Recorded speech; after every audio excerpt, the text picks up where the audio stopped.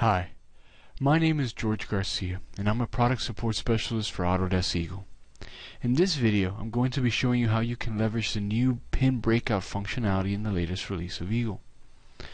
So most of you will be familiar with the ability to right-click on a component, go to Breakout Pins, either do a subset, or break out all the pins using one of these options. Let's say pin names. And very quickly you break out the entire component, and that's very useful.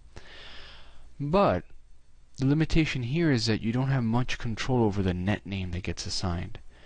It's going to use the pin name in some way, shape, or form, unless you pick the EAGLE default net names.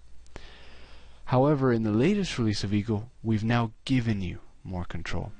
And the way you can do this is by, I'm going to go ahead and do a Control-Z to undo what we've done. Let's click on the net command, and you're going to see that now there's this pin breakout function here.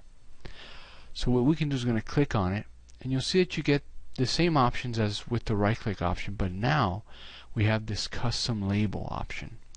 So let's say that for this particular component I want to have all of the right side use nets with the word output in it.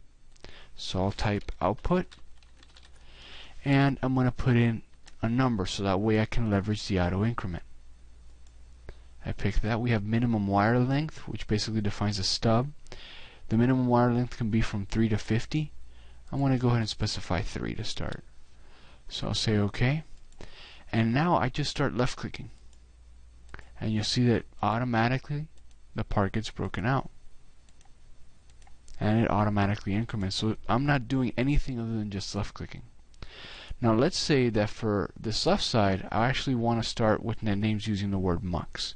Well, I don't have to exit the net command. I can just click again, Pin Breakout, put a new label, mux 0, pick the auto increment.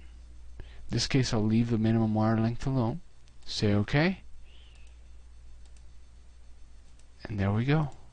Sometimes if I miss the pin you'll get that little error, but you can just keep going. At any point you can just go back and switch and pick a different net name. We know you're really going to be able to speed up connecting your schematics using this tool. Thank you very much for spending this time with us today.